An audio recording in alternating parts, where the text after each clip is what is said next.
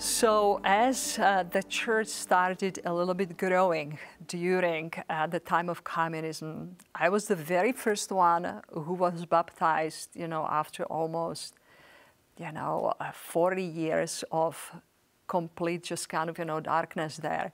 And I had a desire to share the gospel, around me, especially with my friends. And so, of course, the church was tremendously helpful to us. And this is one of the ways, I don't know where the thought originated, who came up with this, but it's a phenomenal idea. So what I'm holding in my hands is the Book of Mormon, and it's in a Czech language. Now you can notice the size from traditional scriptures that we have, that it's a little bit different. Now I want to tell you also about the color. The color of the book is the same color as the Communist Manifesto and a handbook for members of the Communist Party was like. It's the same color. Also, it's the same size. Wow.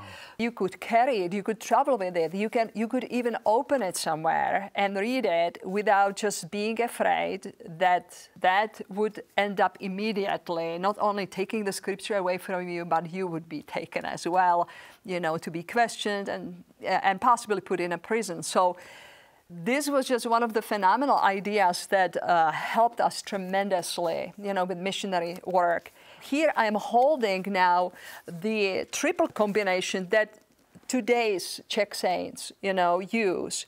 And it's really interesting, and I open it, it says that it was published in 2004. So it's the Velvet Revolution happened in the Czech Republic in 1991. So we are talking about 13 years. Still people, members of the church used, even after the communism went down, they still had to use this.